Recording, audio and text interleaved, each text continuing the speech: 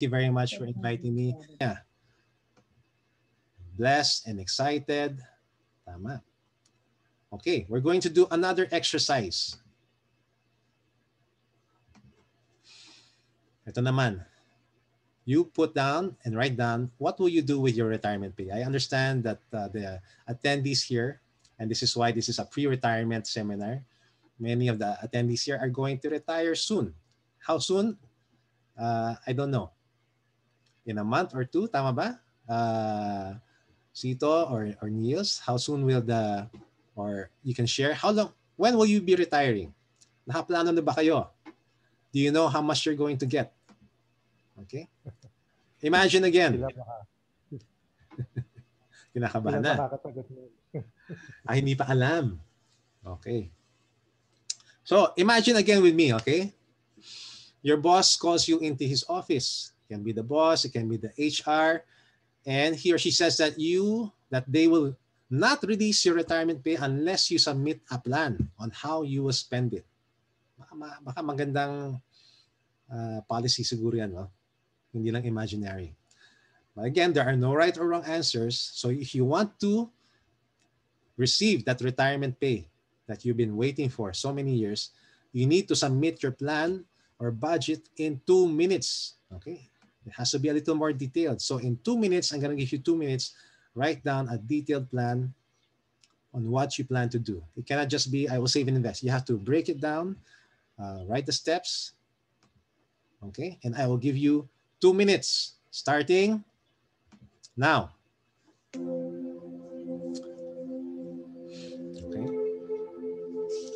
So write down the anticipated amount that you will get and write down the plan.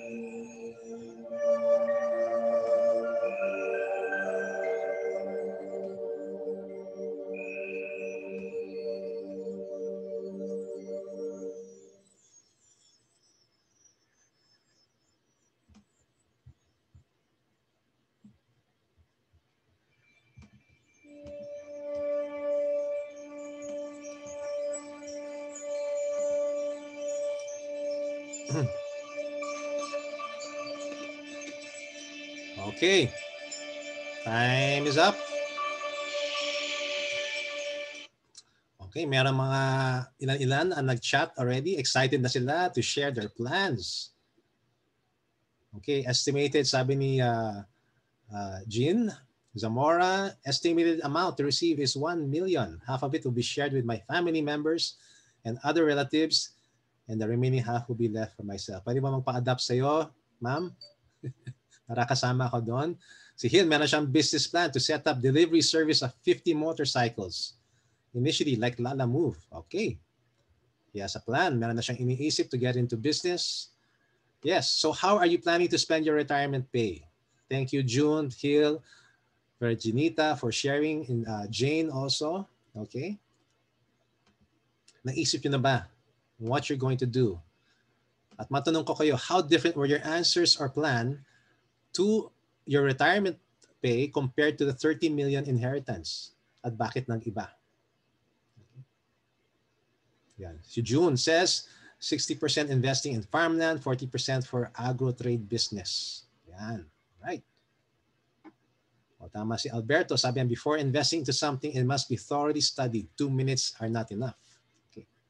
Definitely 2 minutes is not enough. But maybe you have already thought about it, Sir Alberto, so that you have that 2 minutes to write it down. And I'm sure if that was the requirement of the HR before releasing the check, you would come up with something in 2 minutes, right? But I wanted you to all to go through these exercises to start thinking about what you're going to do, because it starts already with our thoughts, right? And minsan nga, iniisip mo pa lang, your retirement pay is just like your 30th month. Iniisip mo pa lang, no, ubus na sa isipan mo.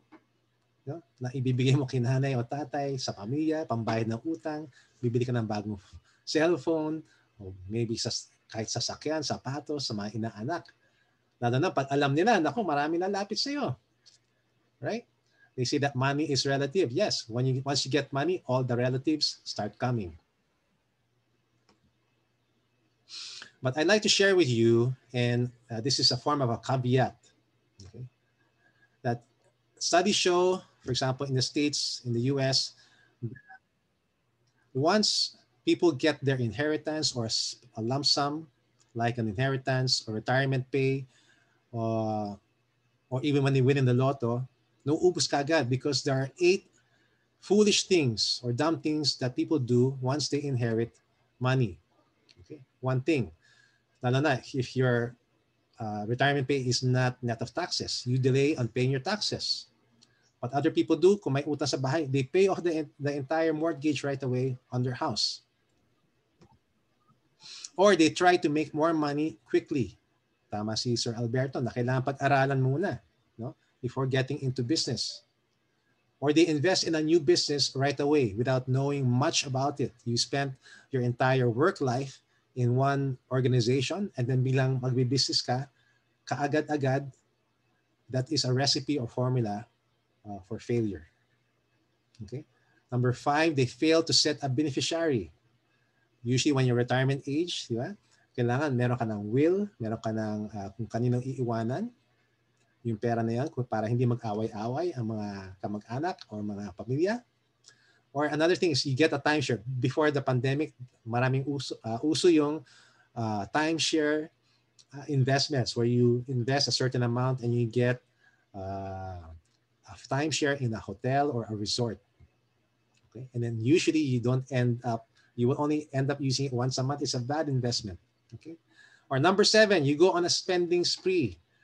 You're so excited to receive that lump sum and you want to treat yourself. You feel entitled, so you go on a spending spree, and before you know it, you spend too much and you start to regret it. And number 8, according to the survey, the mistake that people make is they start talking about the money you inherited, okay, or you received. Yun. Huwag daw natin gagawin. I'm sure sanay na kayo sa security, being in Nika, so you need to keep it confidential. Don't announce on Facebook that you're retiring, and don't announce that you're getting this much money. Okay. But in the Philippines, you know, when people win the lotto, 90% of the people who win the lotto, just like getting inheritance, easy come, easy go. There is a lotto winner who won 80 million pesos, but 3 years later, naputulan siya ng kuryente. Easy come, easy go. The caveat here is if you do not budget and plan, hindi kayo sanay right now before you retire, and then biglang nakuran kayo ng malaking pera, chances are, without a plan, you will fail. You will lose that money. So in the remaining time that I have, next 45 or 50 minutes, I want to present to you 7 wise and diligent things to do with your retirement check or even your pension. Okay? Because I believe in what the Bible says, that King Solomon said, lazy hands make a man poor. Okay? Minsan nakakatamad magplano, nakakatamad mag-strategize. We just, want to go with the flow. But the Bible promises diligent hands bring wealth. Diligent hands bring wealth. So I'm going to propose to you how to be diligent and wise with that money. Okay, so there are 7 wise things and diligent things to do with your retirement pay and even your pension. Okay, number 1, okay, pretend that you don't even have that retirement pay. Once you get that retirement pay, I submit to you, do not retire. You can retire from NICA, but don't retire. Keep on working. Go look for something that you've always dreamed of, maybe working in, be it a teacher, be it in university, be it in a business, okay, working for your family. Pretend that you don't have it and save all of that for a contingency fund. Okay, we'll talk about that a little later. I'll give you a just overview. I'm glad that many of you said that you will give, you will be generous. And I'll show you why it is a good investment to be generous. Give or tithe to church or charity. Number 3, diligent thing or wise thing is to reduce and even erase debt, especially if the interest is high. Sana wala naman dyan pumasok sa 5-6 o nanghiram sa mga loan sharks. But if you have to pay that right away.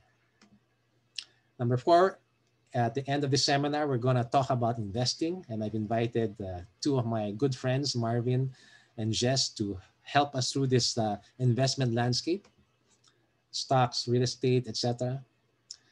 Number 5, wise thing to do is to start a small business or sideline.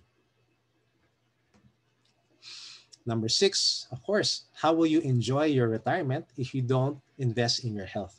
So you need to spend some money on your mental and your physical health. And I'm glad that you're going to have a seminar on that, I think tomorrow or in the next coming days. And number 7, keep on improving and growing yourself. Spend on continuing education like what you're doing now. Mabuti nga, libre ito sa inyo. But go ahead and spend. Invest in books, invest in seminars beyond what HR or your company is offering to you. All right. And just a footnote, ano ba yung contingency fund? Ito yung emergency fund na kunyari, something happens to you or if you're still working, you're not yet retired, you have at least 6 to 12 months of savings that will cover 6 to 12 months of overhead for you. Okay. Okay. So ito po yung reseta natin para sa PERA bitinitis. Okay. Let's look. Once you receive your retirement pay, budget to save at least 10% or even 100% of that in savings. You know, as I say, ipon pa more. Save aggressively, save up to 100% of the whole amount. Less the tax, less the tithe, or giving to a special savings account. Some of you mentioned that. You are very blessed that you have access to special savings accounts that give high interest.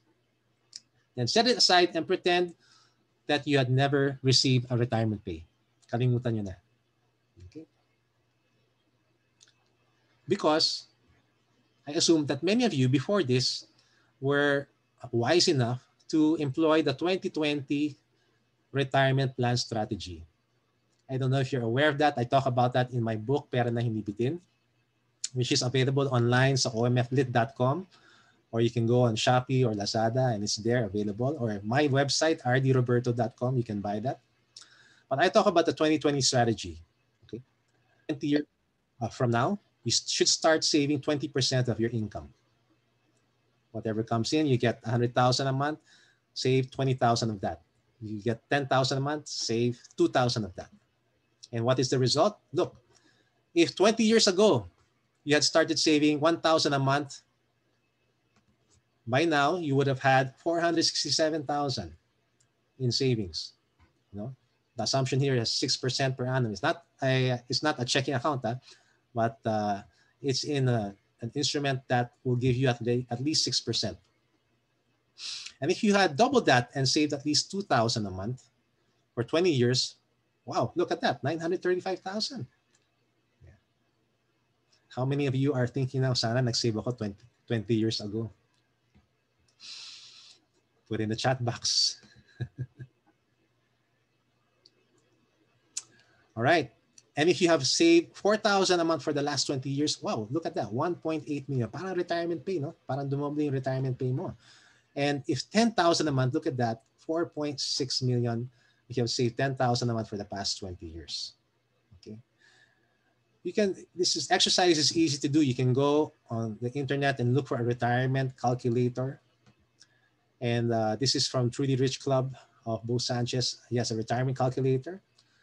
And if, for example, you have 20,000 in that starting fund and you add 20,000 a month for the next 20 years at 6%, 9.4 million.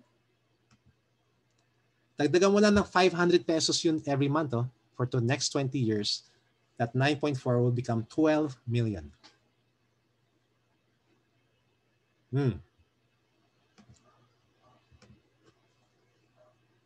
So if you had done that today, 20 years ago, today, saving 20,000 pesos a month, you would have had 12 million. Let's round it off. At 10% return or interest out, you would have 1.2 million per annum, or divided by 12, you would have had another pandagdag sa pension mo ng 100,000 pesos a month. Okay. The question is where to invest. Saan ba pwede natin invest yung retirement pay or the savings that you have had in preparation? There's corporate bonds. I have a banker, my personal banker, always texts me offers for corporate bonds. And you can do that. You can ask your bank, paki-text naman ako, email or text me whenever there's an offering for corporate bonds. And so I get these updates regularly, pre-pandemic, no? Although meron pa rin man nag-offer from blue chip Ayala Land stocks, corporations offering up to 7%. Okay, meron pang Petro, no? 7.69, that's gross. So ask your banker, ask your bank, the bank manager to update you. Okay. Or if you were wise enough to save, meron ka ng 10 or 20 million by now, you can buy an apartment or condo and rent it out. Now, pre-pandemic, we were renting out one of our condos in Airbnb, and we were getting an average of 4,000 pesos a night as rental. An average of 27 nights. This is in BGC. So that's an additional 113,000. Okay, or that's like your pension a month. Yun yung strategy na tinuro ng father-in-law ko kay sa asawa ko, kay Miriam. Si Daddy Med, my Lolo Med, is now living off rental income from apartments that they bought while preparing for retirement. So it's a very low risk, a relatively low risk kind of investment. You can look at foreclosed properties, buy it cheap, and fix it up and start to rent it out. Or, mas simple, if you have access, yun, special savings, kagaya ng minention kanina sa PSS. Is this the same thing? PSS LAI? I don't know if it's the same thing, or AppsLY. But I know now na meron may cap, no, na 1 million lang ang pwede, and at 13%. Before it used to be 17 or 18%. Okay, so if you have access to that, well and good. You can also look at lending out your money to small businesses at an interest rate of 12%. There are companies and that are looking at that. Western Union is one company that I know that does that. You can look at stocks that pay out dividend earnings. But all in all, don't be tempted to invest in high-risk ventures. So the person who said, mag-invest kagad ako, bibili ako ng maraming motor at mag-negosyo ako, that's good. But be sure you partner with someone who has experience in doing that, because it can still be high risk. All right. Later we'll have Marvin. I know he's entered the room and he's lurking, but we're going to ask him to talk maybe more about how to retire on dividends earnings. So we're talking about the stock market. If you're not familiar with the stock market, it's simply investing in the stock market. It's not gambling as some people think, but it's really just investing your money if you buy those stocks in established companies. So it's just like you're being a part owner of Meralco, Globe, PLDT, Jollibee, BDO, or this company called SPC Power Corporation. Why do I mention these companies? Most of these companies pay dividends. Okay, so if you haven't set up an account, you can set up an account through your bank, Metro Bank, BPI, Call Financial. You can do that online. Okay, unahan ko na si Marvin, and Marvin Germo has a wonderful YouTube channel. I suggest that you subscribe to him. But yun, nalaman ko yung mga stocks that give good dividends. Okay? There are some people who do not buy stocks if they don't give dividends. And these are the stocks that give dividends. SPC, GMA7, Meralco, PLDT, Globe, etc. Okay? And Marvin shared in one of his videos that if you want to earn 100,000 a month, okay, in dividends in the stock market, using these stocks that he chose, you would need to put at least 24 million. Kung meron kang 24 million, you can get 100,000 a month average. Okay? Not guaranteed, but on the average, this is the historical measure of the dividends. Okay? So ito yung mga, you can, if you go to his YouTube channel, he explains. Okay? Na-excite na ako dito eh. Or you can just go to one company, SPC, pays out about an average of 10% per annum on dividends. Okay? And makaka-earn ka ng mga 100,000 a month on 10 million investment. Okay. Tatanong natin mamaya kay Marvin kung risky ba yan? Is it advisable to do that? So the question is, paano makakasave? Kung hindi mo ginawa dati o kung ginagawa mo dati, just keep on doing what you were doing. Or right now, I suggest that you be aggressive. Once you get your pension, protect your pension. If you're familiar with basketball, the coaches say in defense, kailangan natin na mag-box out. We have to protect our money by boxing out ourselves, the money from things and temptations that will eat up our funds. For example, nako, akala mo online na tayo ngayon. Hindi na tayo nang pupunta ng mall, pero nako, meron pa rin online, di ba? Online sale, 10, 10, 11, 11, 12, 12, etc., etc. What do you think when you see the sale sign? I hope that you don't go online and keep on buying. Do you think shopping tayo, or do you think stay away, look elsewhere, go away from those sites? There's nothing wrong with being practical. Don't be proud. Save aggressively. Don't always order online the most expensive foods. Pwede naman tayo magdelata, mag-century tuna paminsan-minsan. Okay? And if you're tempted to pay for something, invest in something, or buy a big item like a car, pray before you pay. Okay? I remember I had a bonus. I think it was the 13th month, and I was tempted to buy a car. I wanted to buy a new car kasi medyo luma na yung Revo ko. So I told my friends that I was going to buy a car, but I remember what I teach in my seminars. I always teach to pray before you pay. So I prayed and I said, Lord, I want to buy this car that I'm looking at. It was a Nissan SUV. It cost 1.2 million at that time. I had the money. So I said, can I buy it? Papaalam muna tayo sa may-ari. That's why we need to pray, because if we are just stewards of the money that has been entrusted to us, so we need to ask permission by praying to the owner of the money. It is the Lord who owns everything. So we need to pray. Paalam muna sa Lord. Okay, Lord, pwede ko bang bilhin tong kotse na to? You know what? I prayed, and at that moment, literally at that moment, my friend texted me, Oy, Ardy, naalala ko na gusto mong bumili ng kotse. I saw online, OLX pa nun na may nagbebenta ng second-hand car, pero it was only like 800 kilometers pa lang ang natatakbo niya, second-hand. Binibenta na niya because he had won it in a raffle. It was in mint condition. It was this car.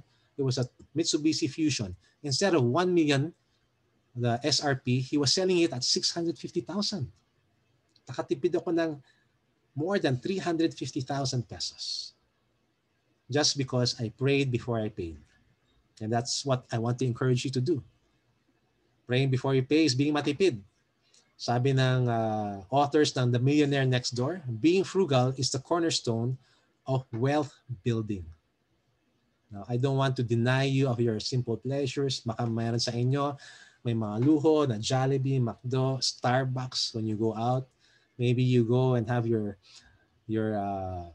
luho 3 times a week, 4 times a week. But you know what? If you simply reduce your Starbucks, your McDo, you're eating out once a week. Reduce it by once a week. Ordering out, delivering. You know, I averaged it at 187 pesos and 50 centavos is the cost. Reduce by once lang, once a week. You will save 750 pesos a month. Konti naman, Sir Ardy. Hindi. Pero pag kinompute mo yon, in a year, that's 9,000 pesos. Of cutting out one coffee a week. In 3 years, it's 27,000. In 12 years, it's 108,000. In 20 years, it's 400,000 pesos. And in 30 years, it's 1 million pesos just by cutting out one coffee and dessert a week. Ituro po natin to sa mga anak natin. Maybe it's too late for us. Maybe not. 3 years, 12 years, we can still do that. Protect your pension. Protect what you're going to get. Especially those who are smoking. Okay. I don't want to pick on you, but look at what this bisyo is doing. Not just to your health, but to your financial health as well. Dati, 60 pesos lang. Alam ko ngayon, so 100 pesos na per pakete, no? Pero kung meron pa kayo makuhang mura na 60 pesos, tingnan mo, sa isang linggo, 420 pesos. Sa isang buwan, 1,680. And in 1 year, you're spending 20,000 pesos on cigarettes alone. Multiply that by 10 years, that's 200,000. Multiply that by 20 years, that's 400,000 pesos on cigarettes. Hingang malalim. Let's move on. 7 wise things to do with your retirement pay. Okay, basta bato-bato sa langit, tamaan, wag magalit, ha? Again, save for a contingency fund. As I said, keep on working. Don't retire. Retire from Nika, but don't retire from life. Don't retire from your passion. Don't retire from the workforce. In the Bible, there's no retirement, actually. Pretend that you don't have that money and save it. Number 2 that I want to talk about is to give back and honor God. Erase debt, invest, start a small business, spend on your health, and spend on continuing education. Let's move on to number 2, giving. Okay. I come from a Christian perspective, or syempre Fosig ang nag-invite sa atin, no? So Christian perspective tayo. And I believe that the best investment that you can make is to give. Whatever God moves you or impresses upon you to give, give. This is the best investment. Jesus said, give and it will be given to you. A good measure, pressed down, shaken together, and running over will be poured into your lap. For with the measure you use, it will be measured to you. Sa Tagalog nga, mas maganda pa di ba? Magbigay kayo at kayo'y bibigyan, hustong takal, siksik, liglig, at umaapaw. Sino sa iyong gustong umaapaw ang ibibigay sa inyo? Then, pray about your giving. In my life, I have tested the Lord so many times that whenever I would give, it keeps on coming back to me. Siksik, liglig, at umaapaw. In fact, John Templeton, one of the richest men in the world, he said the best investment with the least risk and the greatest dividend is giving. Why? Because Paul said to the Corinthians, remember this, whoever sows sparingly will also reap sparingly, and whoever sows generously will also reap generously. Make giving part of your retirement plan, make it part of your pension, make it part of your salary budget right now. Teach it to your children as well. As John Wesley said, this is the purpose of money. You know, make all the money you can, save all the money you can, so that you can give all you can. Do I hear an amen there in the chat box? So again, nasa number 2 na tayo. We finished number 2. We'll go to number 3 on how to erase and reduce debt, and we'll cover all the rest. Okay? So wise strategy number 3 is to budget to get out of debt. Utang no more. A lot of finance really is mindset. You know, the financial experts say that actually personal finance is only 20% skills and strategy and know-how, but 80% behavior and mindset. Right? 80% behavior and mindset. Okay. And many times, because of our behavior and habits and mindset, we get into trouble, we get into debt. Dahil our thinking is just like this, para siyang ipis. Anong behavior na yon that brings us into debt? Yun, impulse buying, indulgence, pa-impress, poor planning, wala tayong budget, ignorance of financial principles, at yun, shopping ng shopping. If we are not content right now, we will get into debt. So we need to stop that by living simply and being content. Kung meron ka namang computer na gumagana, na hindi naman Apple, gusto mo Apple, yan, lagyan mo naman sanas yung laptop mo. Apple na rin siya. Diba? Paul says to the Hebrews, keep your lives free from the love of money and be content with what you have, because God has said, never will I leave you and never will I forsake you. Paul said to Timothy that the greatest wealth is this. Godliness and contentment is great wealth. So if we can be content, learn to be content with what God has given us already, you are financially free. So again, we covered how to save. We covered strategy of giving. We covered, in a nutshell, how to reduce or erase debt. And number 4, we'll go to investment. So, number 4, invest pa more. Get that retirement money that you're having right now, that you plan to get, and look at the options. Okay.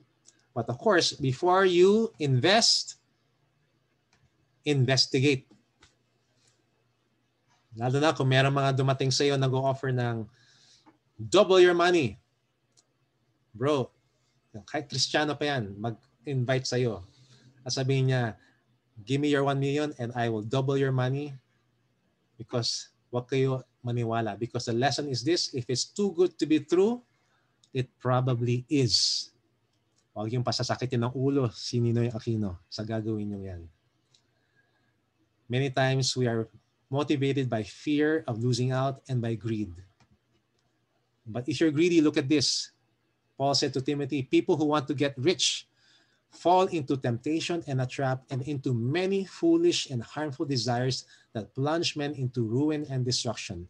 For the love of money, it is not money itself, but the love of money is a root of all kinds of evil. And some people eager for money have wandered from the faith and pierced themselves with many griefs.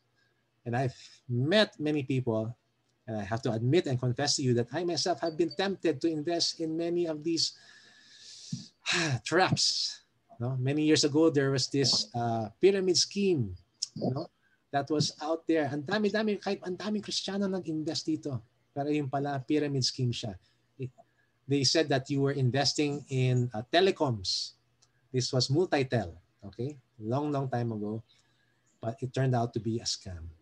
So let's look at the solid options. Maybe let's start with property, Philippine property. They say that passive income equals financial income or financial freedom. And I like to reiterate again, the option of investing in an apartment, a small condo, even a house. My friends say, and my wife, who's also a realtor, says that there's a rule of 10 in real estate investment. Only buy a property if it will give you rental income that is equivalent to 10% per annum ROI. All right. So if the property that you're buying, for example, is worth 10 million, it should be giving you 1 million per annum in rental income. Simple, di ba? If you were able to save 12 million, you can buy a property that will look at the market, that will give you a 10% return or a rental income of 100,000 a month. Okay. So, yeah, Sito said, you may, as early as now, you may post questions and let's not wait until the end. If you have a question right now, before it goes away, you can keep on posting it in the chat box and we'll go over that. Meron naman magsasave. Where can we find properties? Wag muna retail. Look at foreclosed properties. Right?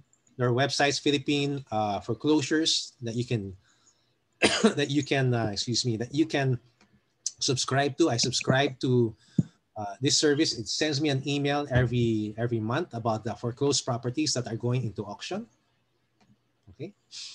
And so check that out. Check out foreclosed properties. You can go to your bank and ask for the list of foreclosed properties. The bank will give you a printout of that as well. Okay. And usually it's just at 10% or 20% of auction price. Okay. So you can finance 90% of it because the banks want to get rid of that asset. All right. But don't buy auction property or foreclosed property that is still occupied kasi sakit ng ulo yan. Okay.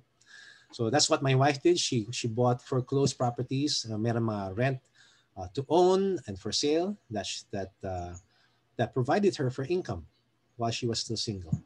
Okay. So we covered savings. Number 2, giving, erasing debt. We'll go into investing a little more at the end of this session. We will have at least an hour or 45 minutes at least to discuss investing with my 2 friends, Marvin and Jess.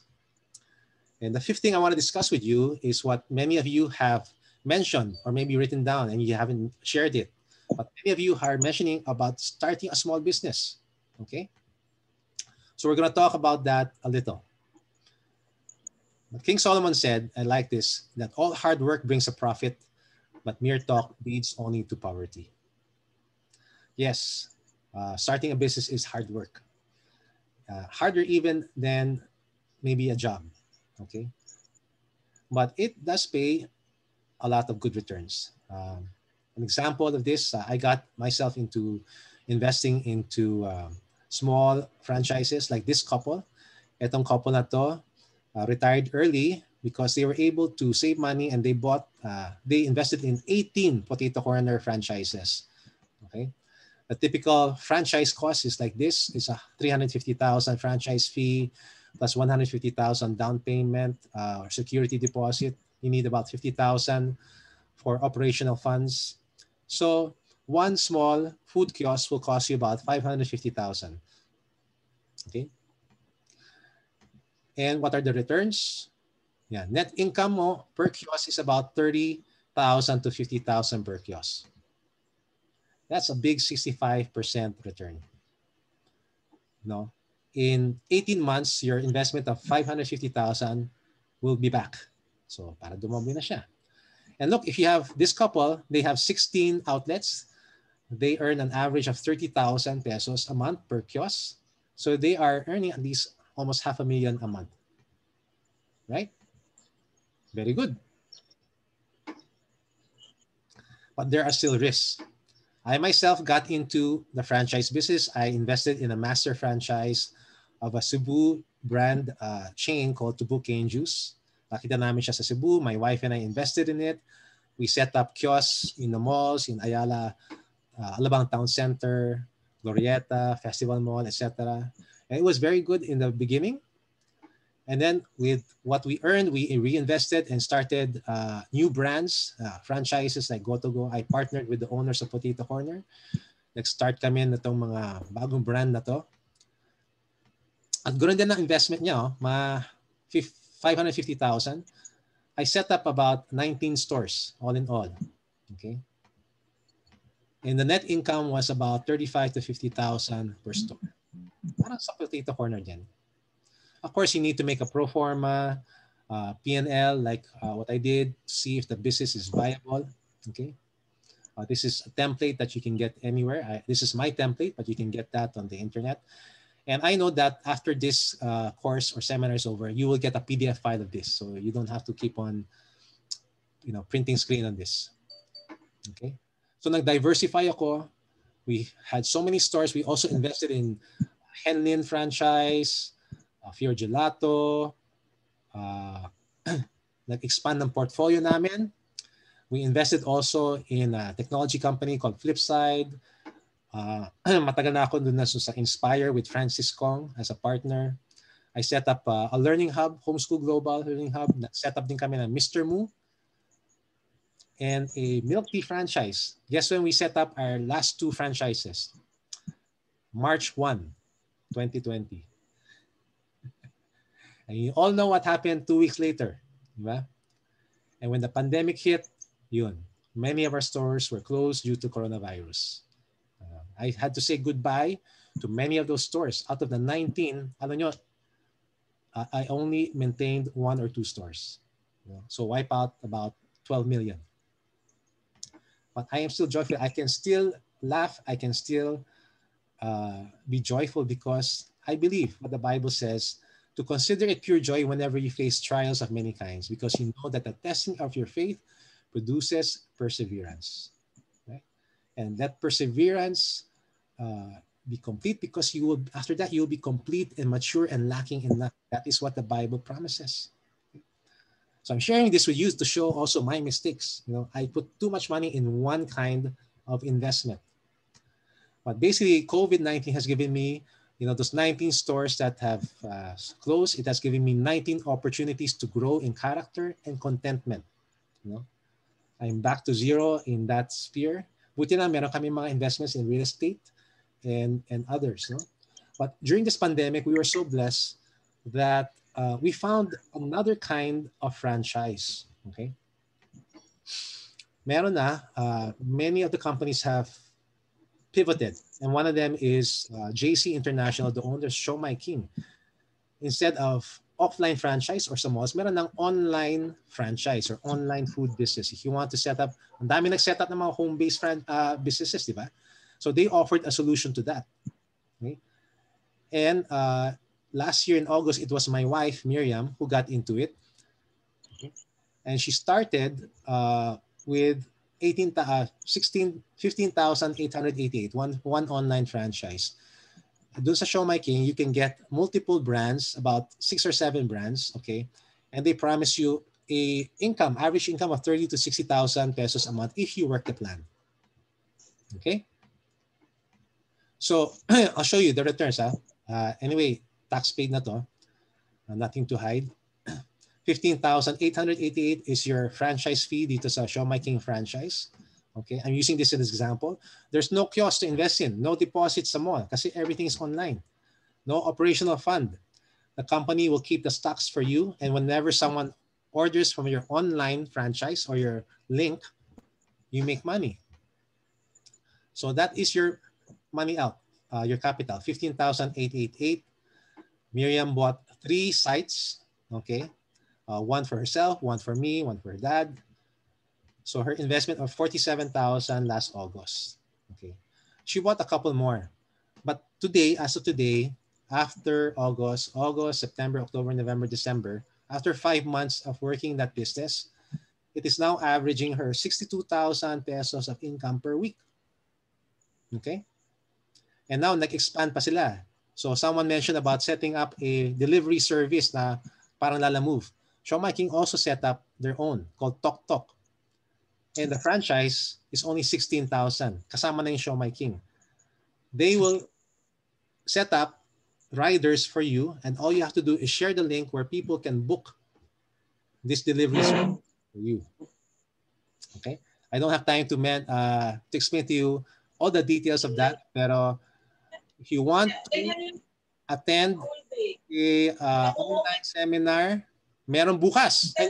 Friday. This Friday, January 15, it will be hosted by my wife, Miriam. So you can see here, take a screenshot of this to get the Zoom link and register online. Okay? So yun, magandang negosyo din yan. So kami, we have moved from mall-based franchises to online-based franchises. And we are also studying now e-commerce. Moving forward, everything has moved. Most of the commerce has moved online, as you know. Okay, what are the most followed online platforms? Lazada. So I'll make Lazada as an example. You know, very simple to set up your own Lazada store. Even if you're a teenager, you can set up your Lazada store. There are many examples. Ito, 19 years old lang siya. Nag-set up na siya ng kanyang Lazada store. Pre-registration. And I'll give you an example of someone who started with just 5,000 pesos while he was still an employee. All right? I'm gonna show a video, so if you don't mind, paki-mute lang ang iyong mga mics. I still hear somebody, some people, some feedback in terms of your mics. So let's watch this video I mean, I'm not paid by Lazada to do this, but I'm sharing this for you so that you can be inspired. Ako si Joseph Aquino, may-ari ng JJ General Merchandise. Hold on. Did you hear the audio? Tito, did you hear the audio? Yes, okay. May audio. Ako si Joseph Aquino, may-ari ng JJ General Merchandise at isang Lazada seller. 12 kami magkakapatid. Actually, early age, 4 years old, natuto na akong mamili ng isda sa Malabon at saka sa Nabotas. Alas 9 ng gabi, kami sa fishport para kinaumagahan maititinda yung parent ko sa palengke. So after that, after makatulog ng konti, pasok naman ako sa school. When I graduated, I started from sales agent to become national sales manager. I'm preparing for my fallback for my retirement. My greatest dream is makapagtayo ako ng sarili kong negosyo na very established. So that is my main goal. Nag-try ako ng business many times. I tried manpower agency, restaurants, yung mga franchise ng food cart. Nagtayo din ako ng mga tindahan for general merchandise. But lahat sila may tendency talagang malugi. Sabi nga nila, there is no time for quitting until you become successful. At ang lahat ay may tamang oras. At dumating na nga yung tamang oras. Noong March 2018, pop up sa app na nag-i-invite si Lazada na you can join as a seller kahit wala kang requirements. So I tried. Na-approve ako. That was the start of my successful business career at Lazada. I started with 5,000 and bumili lang ako ng paunti-unti ng produkto. Based on the research, ang lahat ng tao mahilig kumain, mahilig sa sweets. Noong una, bago ako pumasok ng opisina, lahat nakaprepare na yung mga wrap-up ko ng mga order for that day. Tapos sa gabi, pag uwi ko, I need to answer mga customer inquiry.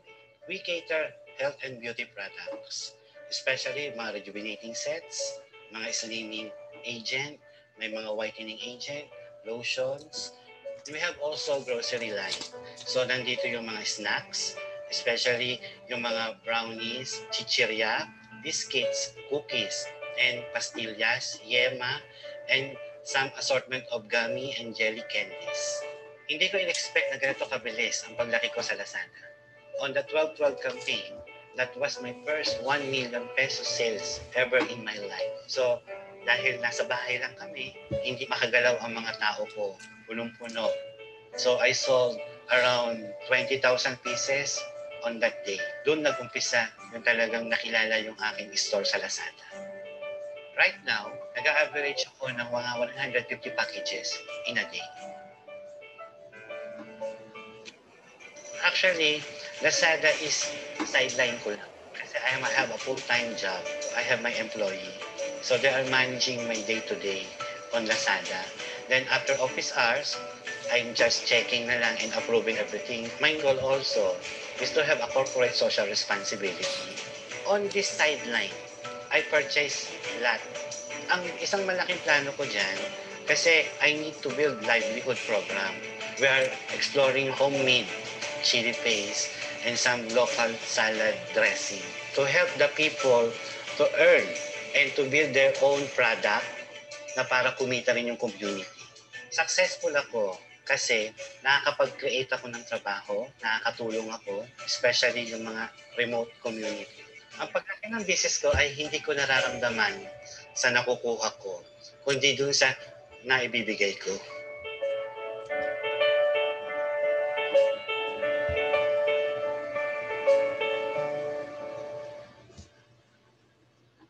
All right. Thank you. Thank you, Joseph. How many of you so far are learning? You're inspired? Can you put in the chat box naman how you feel? Are you learning? Are you inspired? Put in the chat box. Let me know how you are right now. Okay. Now, sana na-inspire kayo doon. No? So, kahit mahirap kayo magnegosyo, offline, online, may pag-asa pa. Okay? In fact, my son Joshua started a fruit business, promoting it through Viber, through the community. He started this even before the pandemic. He also set up his own Lazada store. I helped him set up his own Lazada store as well. Tapos lumago yung kanyang fruit business. Natuto siya mag-pack on his own, magtimbang ng prutas at mag-deliver sa village. At pagbalik sa bahay, nag-accounting kami. Sabi niya, Dad, ang hirap pala magnegosyo, no? Pero at least he's learning how to do that, right? And he knows how to do a P&L statement. When we moved house here in Cavite, we found a supplier of mangoes and pomelos. So, yun, pag hindi na siya humingi ng allowance sa akin, he earns his own keep. Okay? And right now, he's saved more than 15,000 pesos na invest naman niya sa stock market daw. Okay? So, maaari sabihin, hindi naman ako entrepreneur, but you know what? The Bible says that, in verse 18 of Deuteronomy 8, verse 18 says, remember the Lord your God, for it is He who gives you the ability to produce wealth. Okay? Galing po yun sa Panginoon. And He has given us all that ability to produce wealth. All right.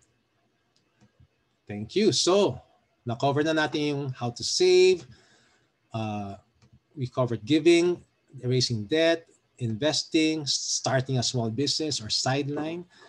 And dalawa na lang. Tapos Q&A na tayo. Of course, as I mentioned, spend a little bit of that money to invest in money for your own fitness. Running is the cheapest for me. You don't need equipment. Sapatos lang ang kailangan mo. Iba nga, hindi na nagsasapatos eh. Tumatakbo na walang sapatos. Nakayapak lang. No?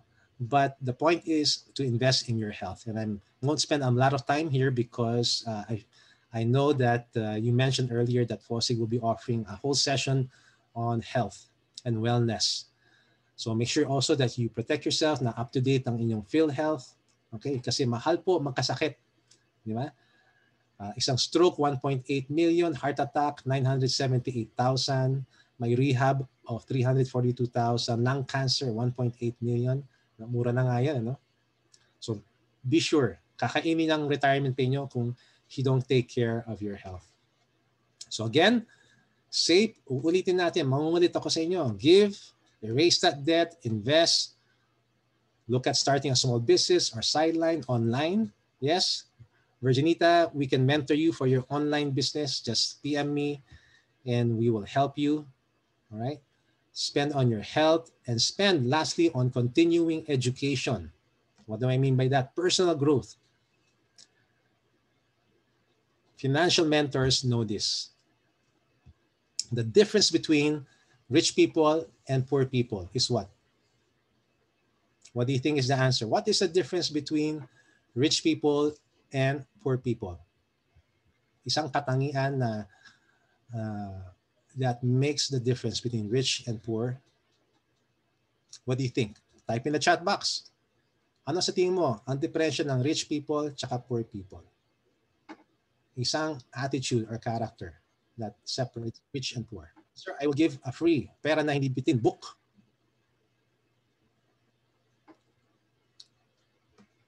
Okay, I'm waiting in the chat box. I'm waiting. Any answers? What is the difference between rich and poor? Anong katangian? Anong klaseng attitude? Ba? Wala may gusto ng libro ah. Hindi ka nga kayo.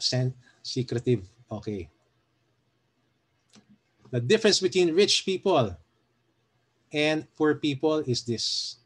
Rich people would rather be educated than entertained.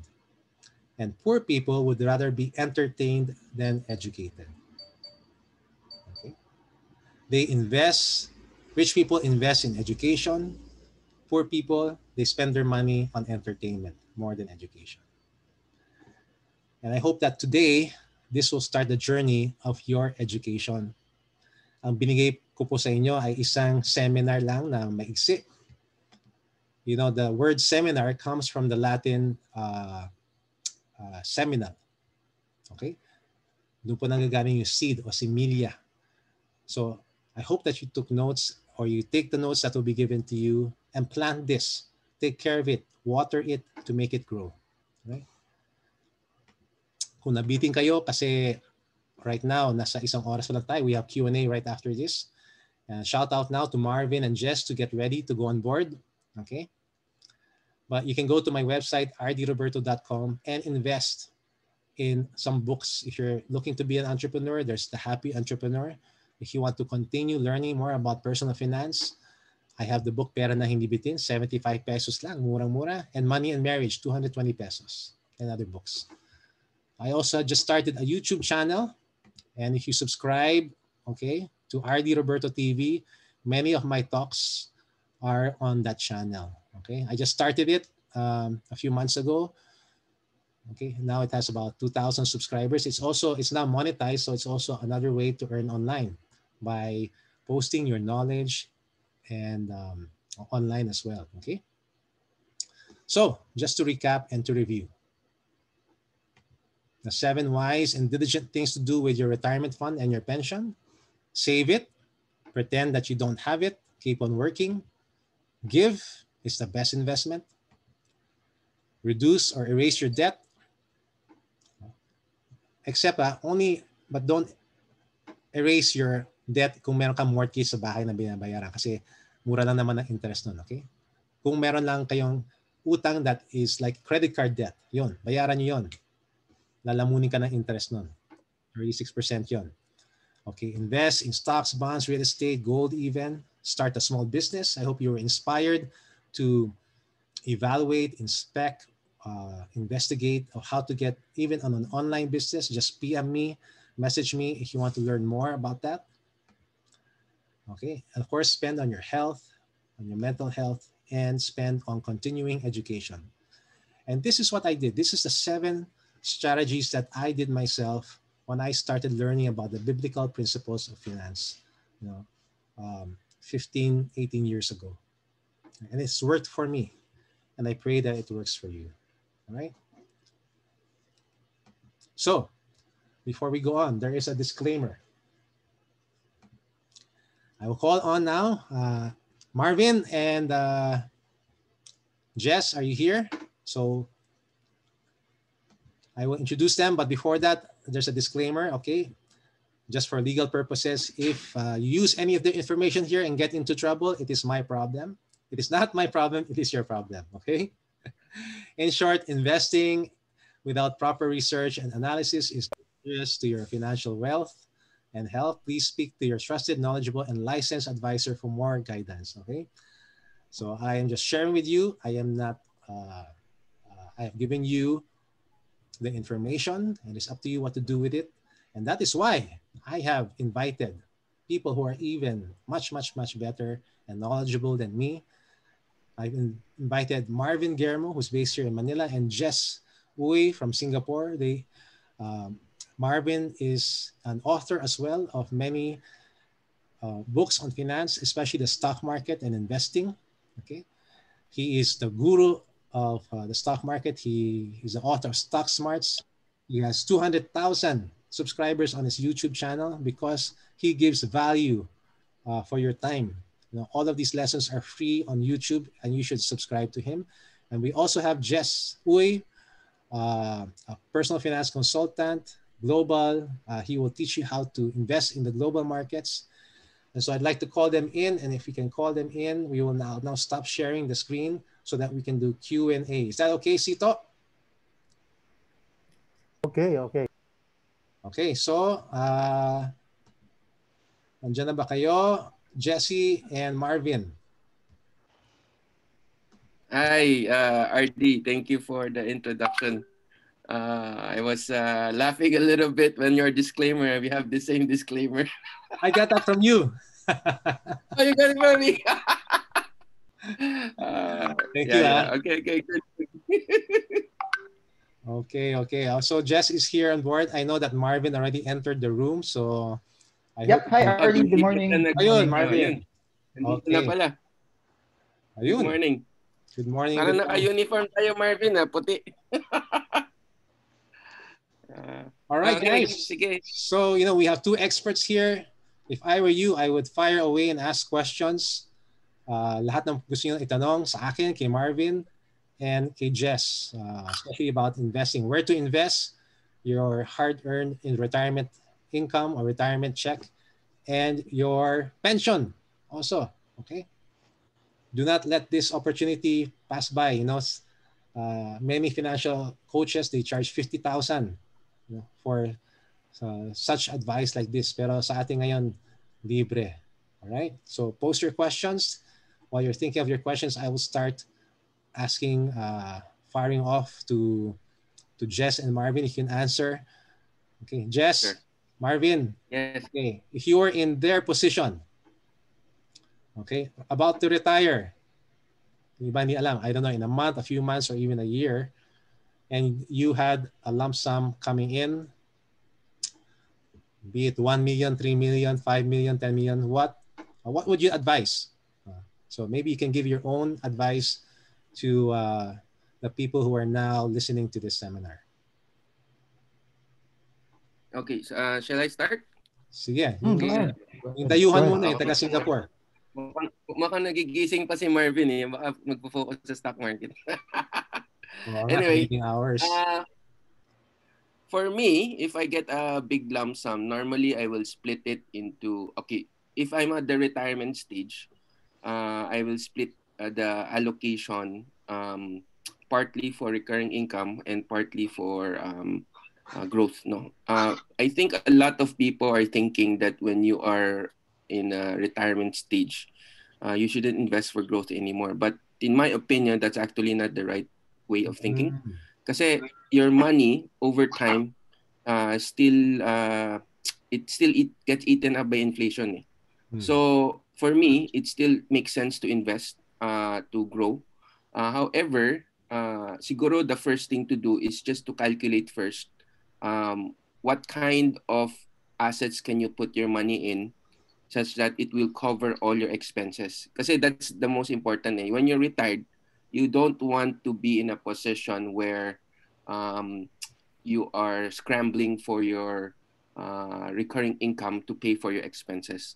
Once that is covered, then the rest you can invest for growth. So that's how I would look at it. Yeah. Maybe you can explain what you mean by growth.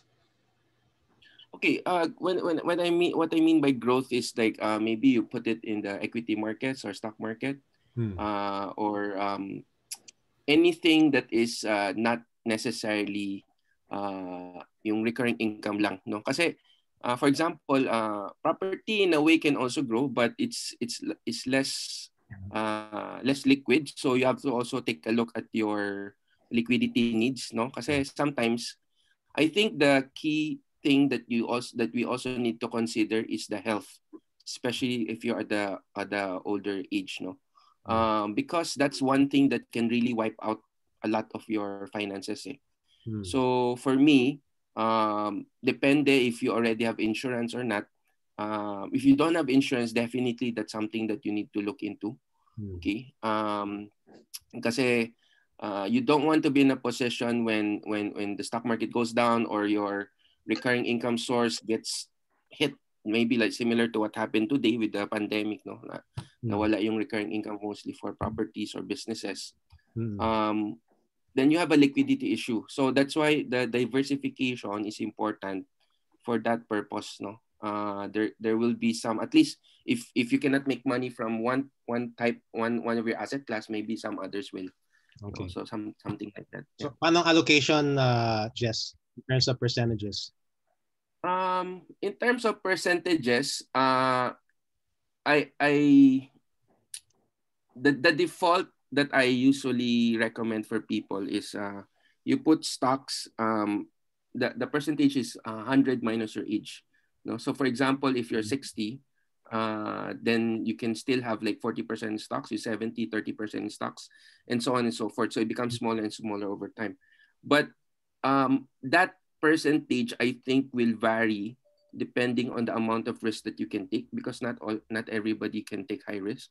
The second thing is that for me, I don't focus much on the percentage, but how can I build a portfolio such that my recurring income is covered? Because there's a potential. Let's say, for example, you get 100 million or 50 million or whatever the amount that you have, right? But you don't have that capital is not enough to pay for your recurring income. So that means that you need to find ways to kind of like cover that first because you need that on a monthly basis. That yung mga excess, that's when you start moving. So for example, if your lump sum is smaller than what you need, so for example 30 million but you need 20 million to generate the recurring income for your expenses, then you only have 10 million for investments. But if you need 25 million for recurring expenses, recurring income, then you have 5 million left. Now if you have, let's say, 50 million but you only need 25 to generate the recurring income, then you have 25 million for growth purposes, no? Right. So I look more into that kasi it's based on need instead of like a mathematical kind of like formula. Okay. Yun. Ikaw, Marvin, may tanong ka ba kay Jess? Agree ka ba doon? What's your take on this? Yeah. What Jess said, no, a lot of those things are yun din yung paniniwala ko that you cover your bases first pagka mo na retirement. So when you ask the question, napaisip ako how will I do it kung magre-retire ako a month from now or a couple of months from now. So looking at it, just to give context, ako kasi I started preparing for retirement 22 years old pa lang ako. 22 years old pa lang ako. That's why 25 ka na ngayon, di ba? I'm 25. So I started early. So yung what I did might not be applicable kasi at that time I was purely offensive. I was very very aggressive thinking about yung payoff noon 5, 10, 15 years into the future. But this question is not really for me, it's for people who are watching this. So I'll segment it to whoever is listening to this. Ako una kong gagawin, kung may utang ako, gagawin ko lahat ng pera makukuha ko doon, babayaran ko muna yung utang ko. That will be my first priority because I don't want to get into retirement with a lot of uncertainties. So, kung nabayaran ko na lahat ng utang ko, whatever is left, that's what I will use to be tactical. So, depende pa yan. That's why Ardy said, personal finance is more personal than finance because depende pa, am I retiring na meron akong ipon? Am I retiring na wala? Kasi kung malaki ipon ko, iba ball game yun. Kung wala akong ipon, it will be, what I will do is lalagay ko muna sa savings yun. I would not think about investing yet if I don't have savings. That will be that will be my battle plan. I would need to build up that nest egg first. Kasi kung mag-retire ako ng 60, 65 years old, for sure, I will be getting still pension that could cover bits and pieces of my operational expenses. So, aside from that, part of yung steps na gagawin ko, I will look at magkano ba talaga yung gastos ko on a monthly basis? What will be my base case scenario na ito yung kailangan kong gastusin na normal lang yung living ko, and what will be my not base case but what will be a normal living na kasama na yung pag Starbucks, may pambayad ako ng Netflix subscription, na meron akong etc. So titingnan ko, kaya bang bayaran nung makukuha kong pension yung base case ko na scenario? If the answer is yes, lahat ng sobra kong pera, i-invest ko yun. So that's the way I would look at it. Pay debts first, build yung nest egg of savings. Kasi yung interesting doon, if you're retiring at 60, 65, you're still young . You still have the opportunity also to find opportunities to earn, to make money na hindi mo na magagawa pag 85 years old ka. So the reason why I'm saying that is I'll build my savings, get out of debt, then kung may natira, yun yung ininegosyo ko, depende kung nasan ako ngayon. But if you're asking me from an investment standpoint, and this is the biggest advantage of people in the military, AFSLA is still amazing. You won't get that return anywhere. You won't get that return. And if you are relatively medyo risk averse, I'll still say Pag-ibig MP2 because Pag-ibig MP2 will beat a lot of dividend paying stocks, a lot of bonds, a lot of those savings accounts, tapos tax free pa siya, tapos guaranteed pa ng government also. So stick to the ones that will give you fixed rates of return na tax free, tapos guaranteed, tapos kung may extra doon, yun yung gagamitin ko pang negosyo. Pero tulad na sinabi ni Ardy, madami mga negosyo na minsan hindi kailangan pere. Pagod, discipline, patience, tsaka diskarte yung kailangan para palakihin yun. So, tama yung sabi ni Jess na pag covered na yung base nyo, covered na yung kailangan nyo pang araw-araw, yun yung magandang mentality . what if kahit anong mangyari sa negosyo ko, na kahit malugi to, kakain pa rin ako? And that's what Ardy was doing eh. Nalugi yung negosyo niya, pero kahit nalugi yun, kumakain pa rin siya araw-araw. Iba yung tapang if you cover your bases. So I don't know if that addressed a lot of the questions that people wanted to get, no? But ako, that's how I will do it. Right. Galing. Idol talaga kayong dalawa. Pero I agree with Marvin on the clearing the debts. No, I think that's very important. Yep. But what kind of debt? I mean, if you owed money on your house, wouldn't it be wise to just maintain that loan? I think for me, I'm just talking about consumer debt. Consumer. If it's a housing loan, that's probably if you have to borrow money, the housing loan is probably the only one, or one of the best loans that you can get, because you're living on it, or you can make money out of it. No. But for consumer loans, that's the one that you need to clear. No. Right. Ako naman, that's why it's so different. Iba-ibang styles yan. Ako, I pay off the housing loan still. Kasi hindi ko alam kung magkano kikitain ng stocks ko 10 years from now eh. Pero alam ko kung di ko binayaran yung utang ko, may kailangan pa rin akong bayaran. So I want to take out as much of those variables as possible so that I can go on the offensive. That's why people think na, Marvin, ba't sobrang risky ka, nagbe-Bitcoin ka? Why are you investing in startups? Kasi hindi ko na iniisip na if everything goes bad, wala akong ganong kalaking responsibility na kailangan ko bayaran. So but what Jess is saying is totally true also. Kung yung pinapaupa nyo siya tapos yung rental nyo can compensate for yung amortization, then that's a very, very good use of leverage. Pero tama yun na credit card, ubusin lahat ng credit card na utang. Tsaka utang sa kamag-anak, huwag kalimutan. Yun yung isa sa pinaka-importante na nakakalimutan natin na bayaran. Ayun. Importante yun. I'm sure hindi makakalimutan ng mga kamag-anak yun. Kakatok na yan pag nalaman na nag-retire na kayo. Diba? Yeah. I clarify one thing on the housing loan now, because I'm coming from a Singapore perspective. Sobrang baba kasi ng interest namin dito. So, our housing loan interest di ba? 1%, 2%, no? So if I'm looking at that, then definitely maintaining the loan will be easy because I can easily outperform it. So I think tama din si Marvin in a way. We have to factor in the interest rate, in my opinion. If it's, sa akin, ang base case scenario is that if your investment can outperform the interest of your loan and it's reliable, then it's okay. But if it cannot outperform, then I'd rather clear off the loan first. Yep.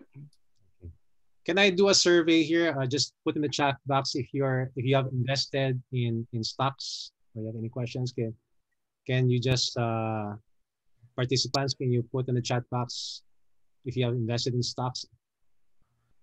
Just say yes or no. Okay, just curious.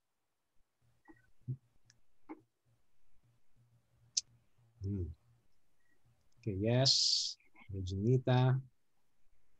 Okay. No. All right. Okay.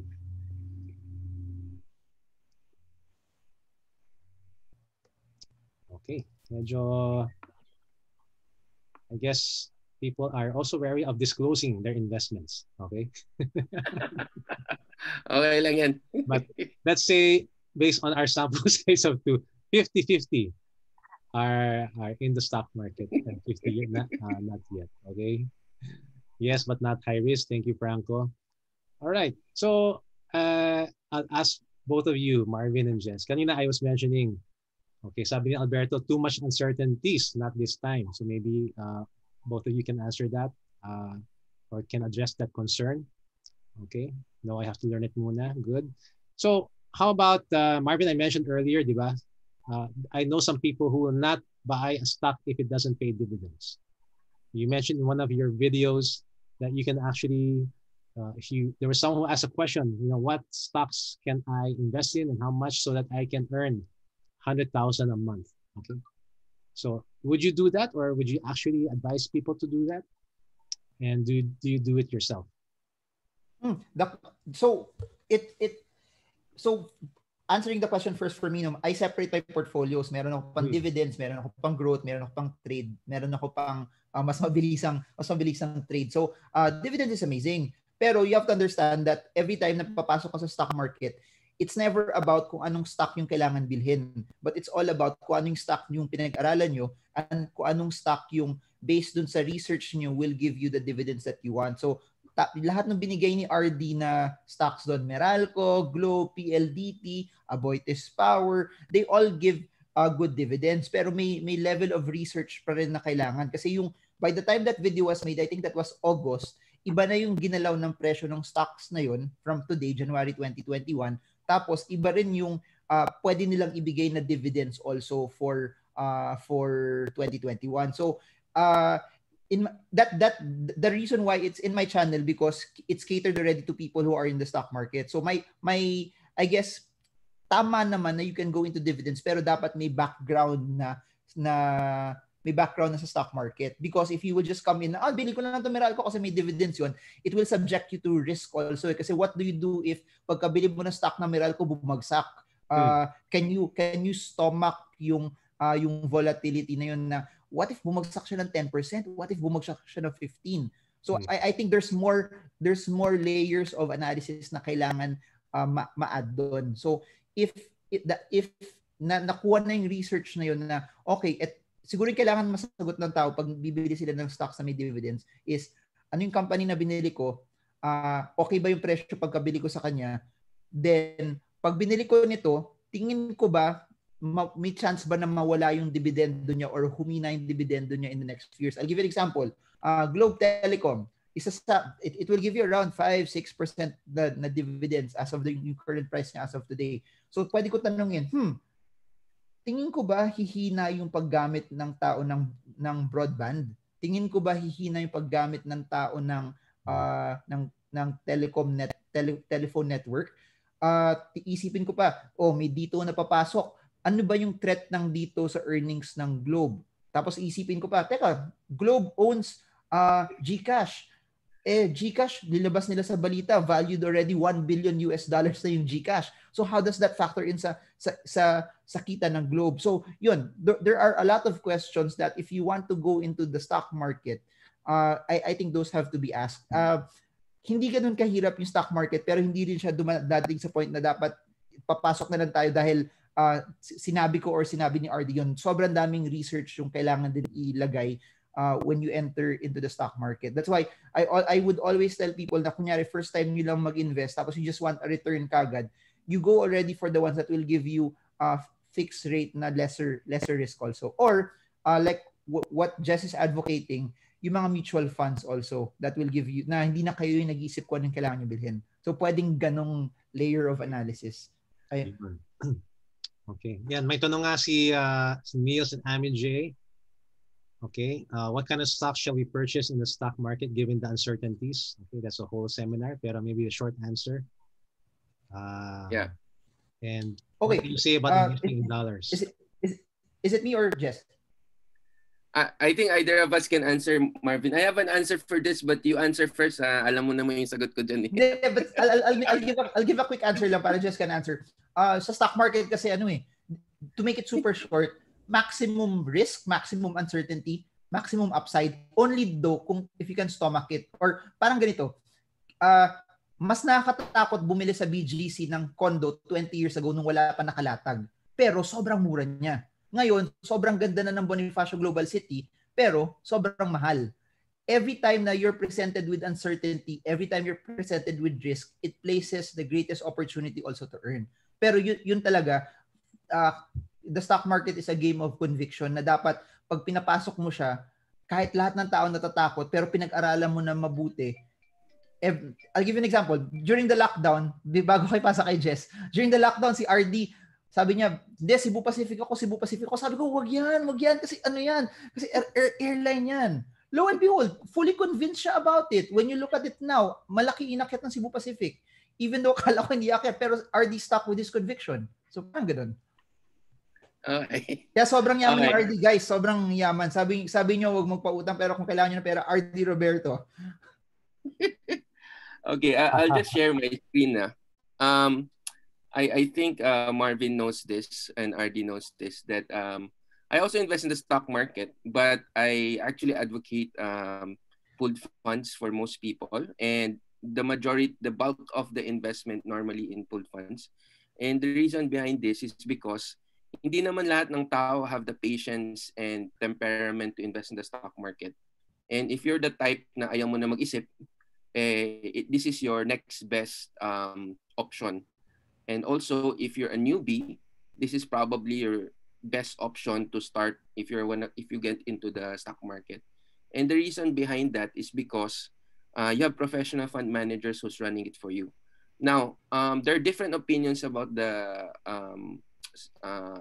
mutual funds, no, pooled funds. I'm just gonna give a little bit of perspective, not just for Philippines, but if you're able to invest from a global perspective, no. So if you look at, for example, in my screen today, no, I created this infographic a week ago. This is the fund performance last year, no, 2020. No, if Philippines probably is not doing as well from a general market perspective, but if you look from a global perspective, actually the top 5 funds last year all generated more than 100%.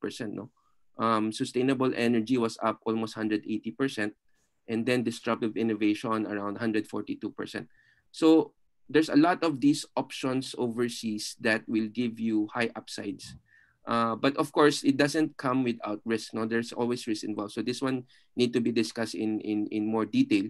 And then if you look at the conviction picks at the bottom, these are the ones that I actually recommend to my clients. So yung kung saan talaga kami nag-invest, we're mostly invested in disruptive innovation and gold. Pero yung gold, nag-exit kami around August of last year. So when we exited, we were up around 50 to 100% at that time. So most of my clients were up 50 to 100%. And the portfolio, most of them are holding somewhere between 1 to 3 years. Kasi nag-start kami, nagpasok mga 2017. So it's not something that you want to come in a very short period. Better if you have a longer time frame. But there's a good upside. I think if you are willing and open enough to look into overseas investing, that would be one of your options. No? I think the fund managers actually still have a lot of value to offer, especially if you don't have the time or the expertise to kind of like do your own investing. No? So if you look here, some of these, ito may mga negative dito, nasa watch list lang, actually we didn't invest here yet. Majority is in the other ones. No? And then siguro just to give perspective, let me just go run through quickly yung top returns over the years. No? So 2009, that was when we just came out of recession, di ba? So last time. So normally when you just come out of recession, malakas yung return. So if you notice, 2009, most of the funds were up more than 100%. 2010, for the top fund was 48. 2011, around 10. After that, 64 yung top. No, after that, 70%. No, 65%. 2014, 2015, 28%. Medyo mataas, no? But okay, 2017, 48. 2018, 7. 2019, 56. Then 2020.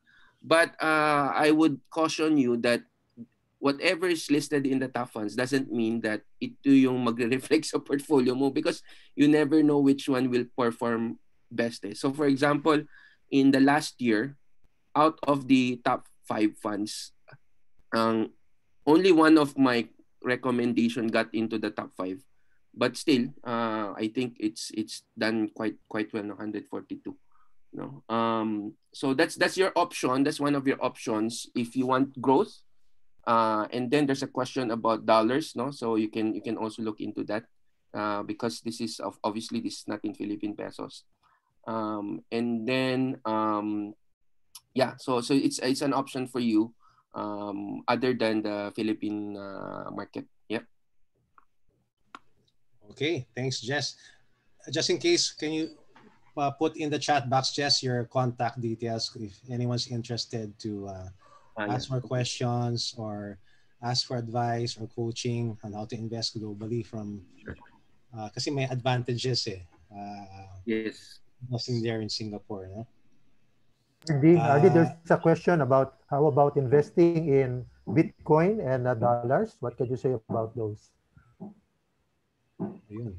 Si Marvin, mayroon siyang video about Bitcoin pero short answer, Marvin. I'll answer dollar first, no?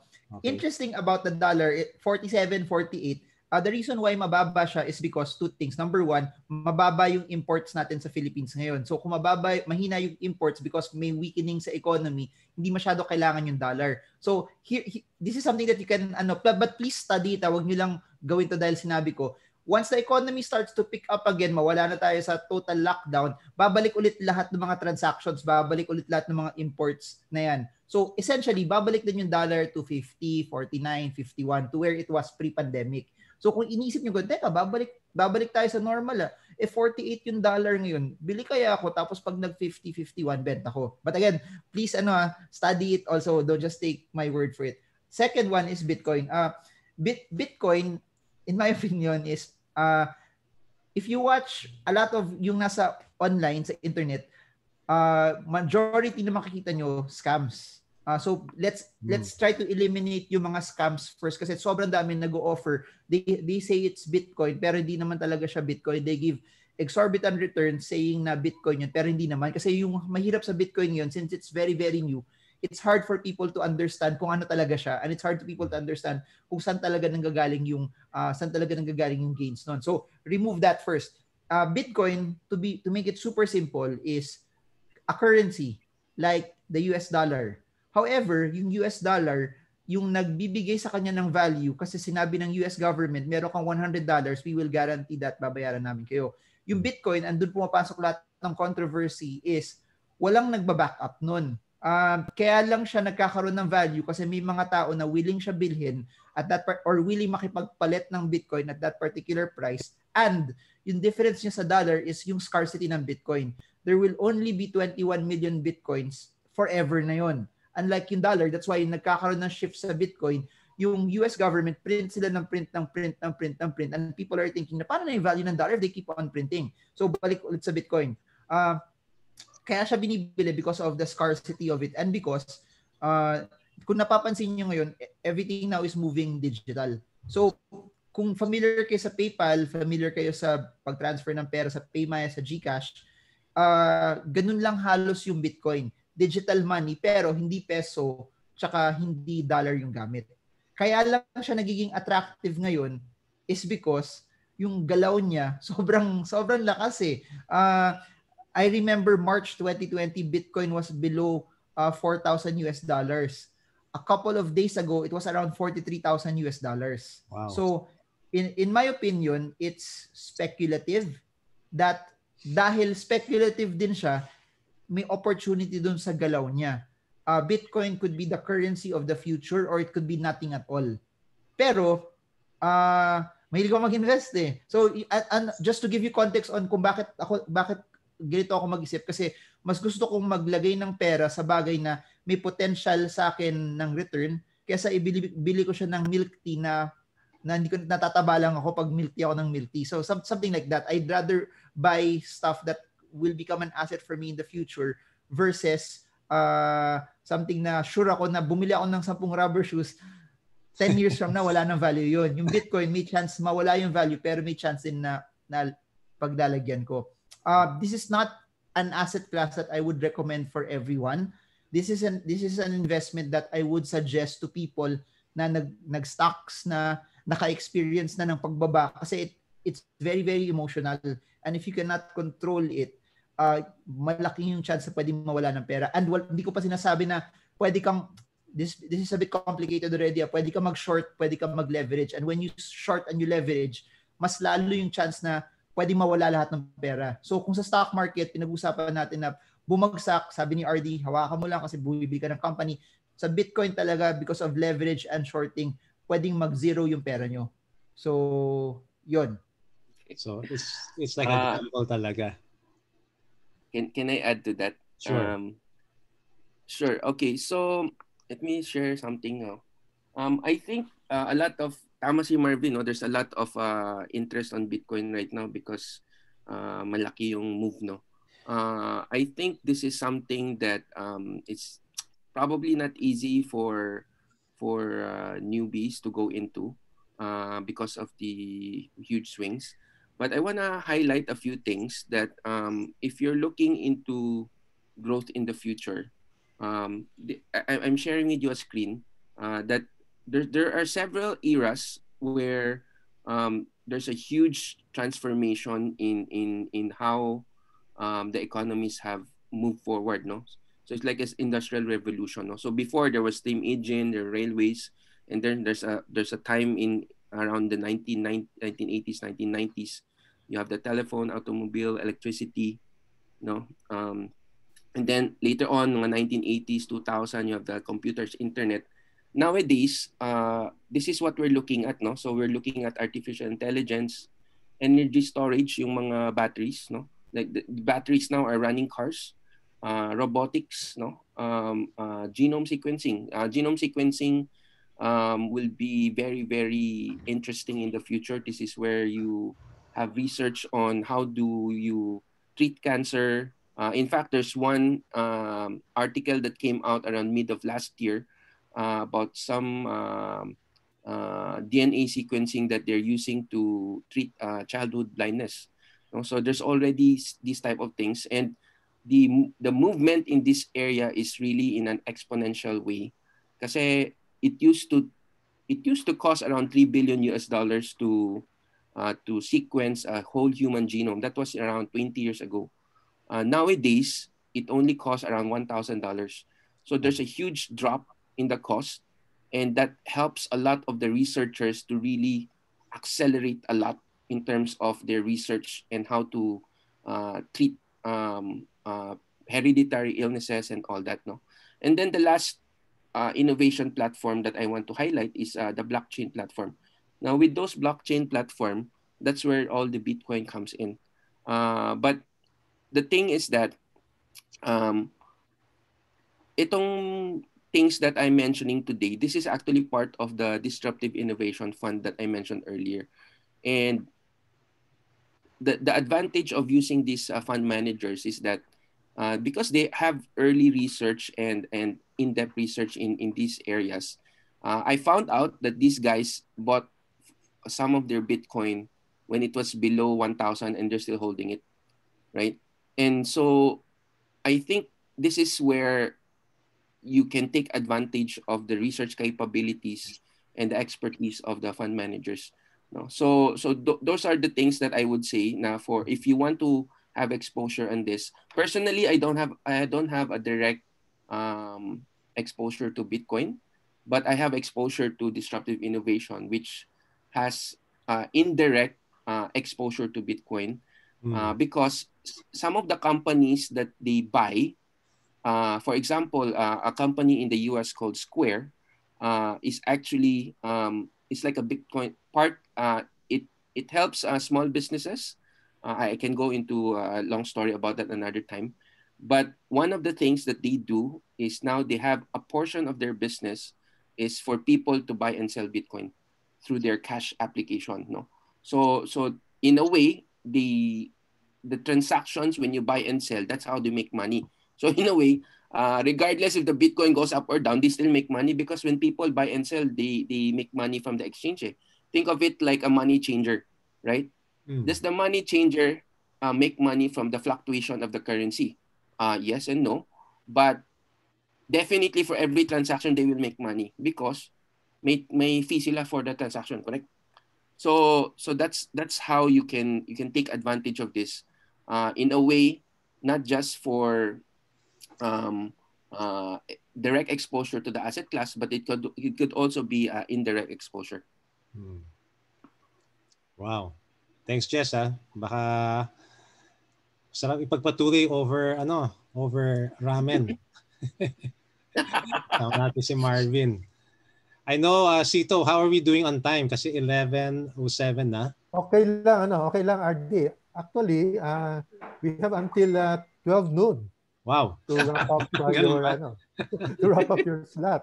Kasi sinama mo yata yung Q&A sa yung presentation. Yes. Okay lang. But that's beyond the 2 hours we gave you. Okay. Meron pa mga question dito sa sa chat box. Yeah, nga. Paano naman daw kung less than 1 million yung millions kasi yung pinag-uusapan natin eh. Paano kung less than 1 million yung kanyang retirement pay? Paano naman ang investment? No, that's coming from Region 8 participants. I think they're a group yata sila eh. Group sila na naka-big screen siguro sila ngayon listening to your talk. So, question from one of the participants from Region 8. And yeah, Region 8, that's latest summer area. Okay. Ano masasabi nyo kung so, hindi back pa to gano'n earth. kalaki yung pera? Same principles pa rin ba? It's just the amount that has changed. How about you, Marvin? It will always go back dun sa titignan ko kung magkano yung gastos ko pang araw-araw, and then titignan ko kung magkano yung nakuha ko, titignan ko rin kung magkano yung ipon meron ako. So, una kong gagawin is hanap ako ng paraan na ano ba yung pwedeng ko paglagyan na pera na to na pwede niyang tustusan yung pang-araw-araw ko. So, kunyari wala siya sa millions, pwede dumating sa point na baka kulang to. So pag kulang siya, pwedeng hybrid yung pwedeng yung gawin. Portion of that lump sum, i-invest nyo or pag-start nyo na business, pero kailangan nyo pa rin na magkaroon ng active income para matustusan yung gastos. Yun yung trade off, no. You have your expenses, pero since may pension kayo, your pensions also will subsidize yung expenses na yun. So kukumpitin nyo kung magkano yung kailangan pang pera na kailangan yung masubsidize from that investment. So depende kasi yan kung gaano kalaki yung expenses ninyo. So ganito lang, assume na for example, tinanggal nyo lahat yun, binawas yung pension, natira kailangan mo ng 30,000 pesos. Tapos for example, may nakuha kayong 500,000, may nakuha kayo 500,000, say less than 1 million example.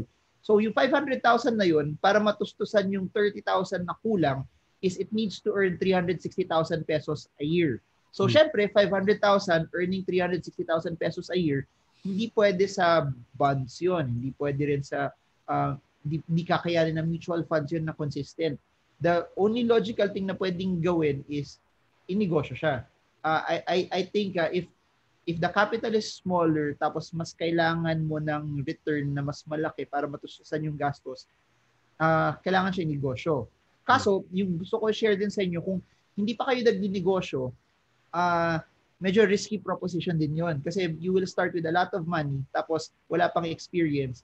Sure yan, lahat ng kilala ko na negosyo nagkamali, nawalan ng pera, and it would be harder to do a business for the first time na doon na nakasalalay lahat.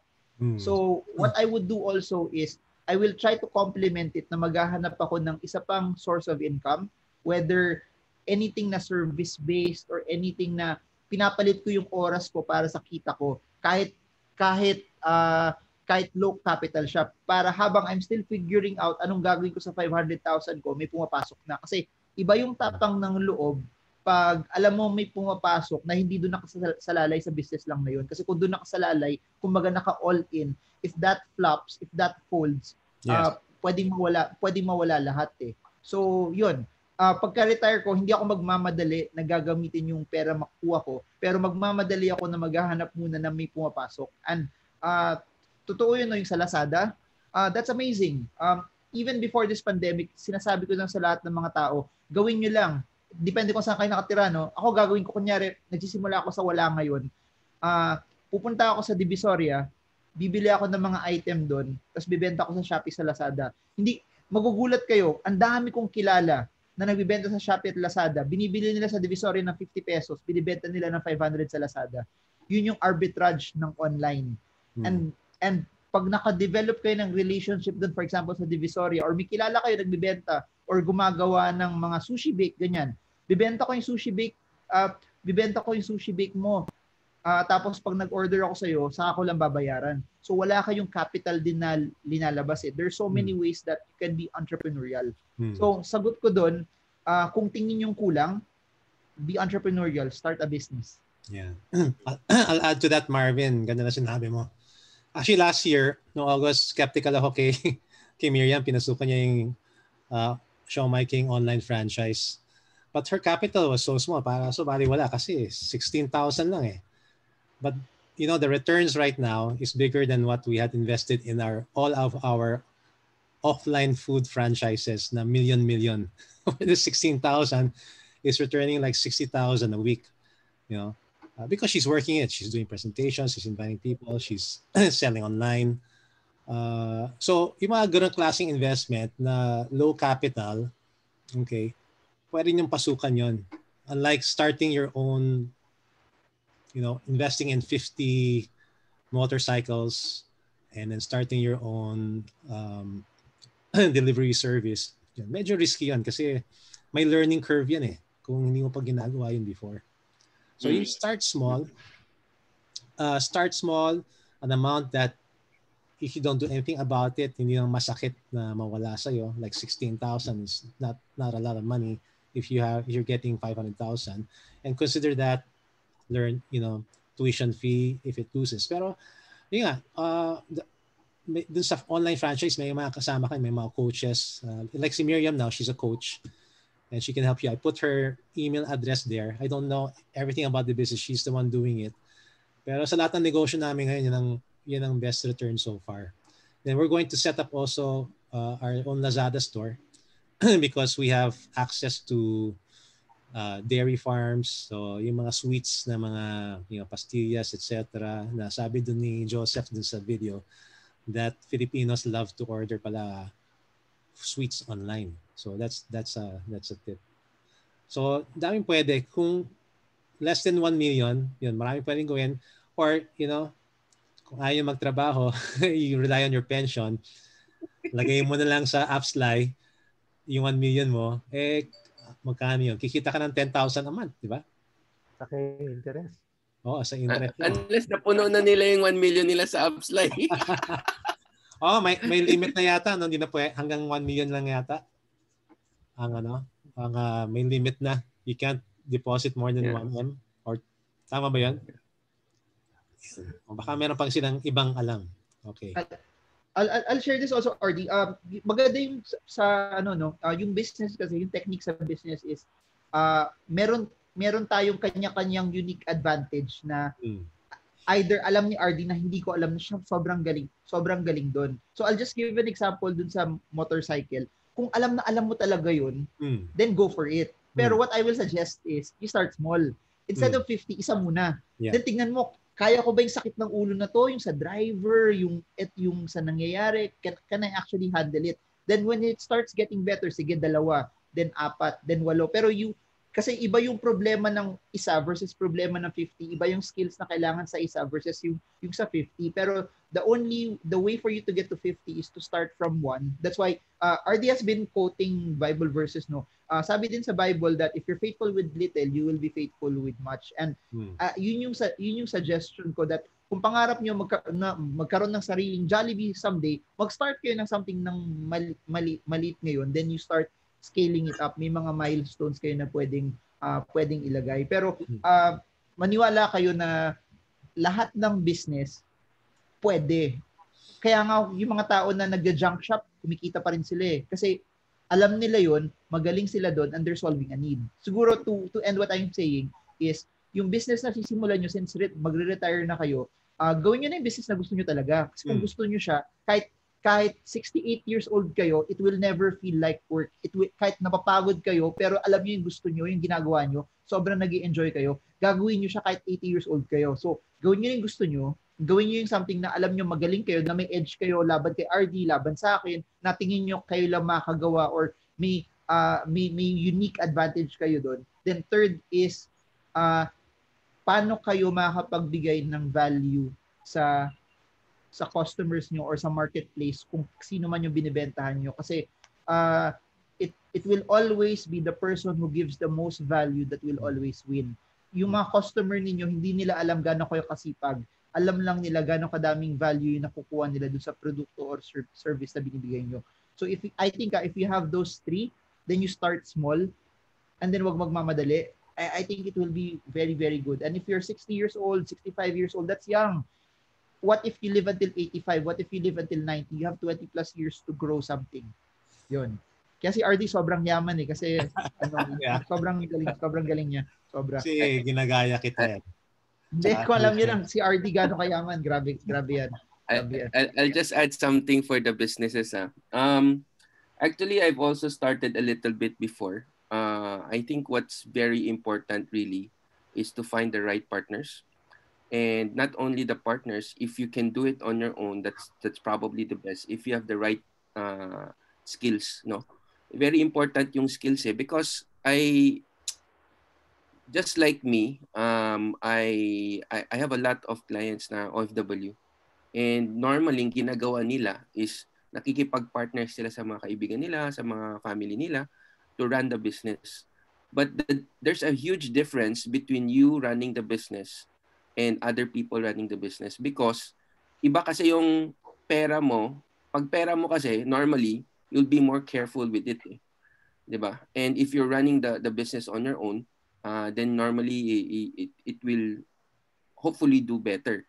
But of course, you also need to get yung mga partners who have the skills to help you grow. No?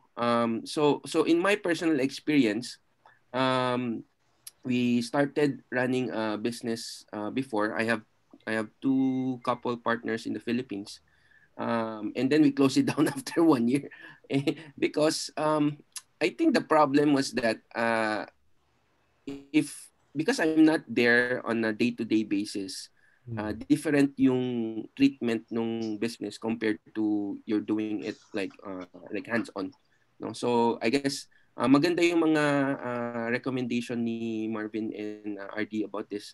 But I think it's just important to do proper business planning and assess yourself in terms of your skills. With regards to the capital, if you have any interest in doing global investing, I would say that you start in Philippines first unless you have at least around $10,000, no? So that would be around so kung Singapore dollars yan, that would be 350 to 400,000 you can start off. And that's the minimum that I would recommend people to start with kasi talo ka sa pagpadala ng pera pagka you start with a smaller amount kasi may remittance cost kay no. The larger the amount, the better it is because of the cost savings on sending the money and also because you have a lot more access. But if your capital is less than 1 million and you really want to start something overseas, I would say around 350 to 400,000 would be your absolute minimum. And then the rest, if you're the type who don't want to run your own business, gusto mo relax ka lang, walang sakit sa ulo, you can go back to the stock market using pooled funds. Pero kung but I think the businesses that RD mentioned about those yung 16,000 yung franchise, siguro dapat gawin ko na rin, no? Magandang idea yun, RD, but I guess it's probably for my to do. Pwede. RD. Yes. RD. Yes, Sito. Yes.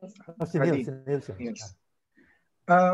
Kumusta yung dealings mo with government regulations like BIR and City Hall? Because in our experience here in Quezon City, prior to Mayor Joy, it's really horrible working with Quezon City Hall. And there's so many requirements, so many hassles that you have to go through. And that's why I think not only me, but even other friends of ours who are into business, they have to close the business simply because of so much harassment. From Quezon City Hall, even us, and with BIR. Even with this online thing, you have to go through all of those things, register it. Kaya sabi ko, we would better close it. Kaya I agree with Jess or Marvin that if you don't have any passion for business, then find a partner. A partner who is skillful, and trusted, who's into business. Like, for example, RD, John Cuba of French Baker. He shared with us, no, I don't take any part. I don't franchise, but I welcome investors in my company. And well, just based on siguro agreements, then I'll give you returns on a monthly or a yearly basis. Yeah. Perhaps siguro you can do that, no? Kami Right. siguro namin, we'll invest in you. Di ba? Ano? You have already shown, maybe we should, because we don't have the time, okay? We don't have the knowledge and the experience to go into that.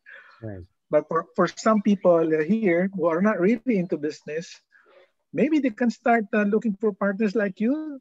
Parang mutual fund na franchising yan, Oo, di ba? Di ba? Something like that. Kasi parang, if you're not passionate about it, then don't go for it.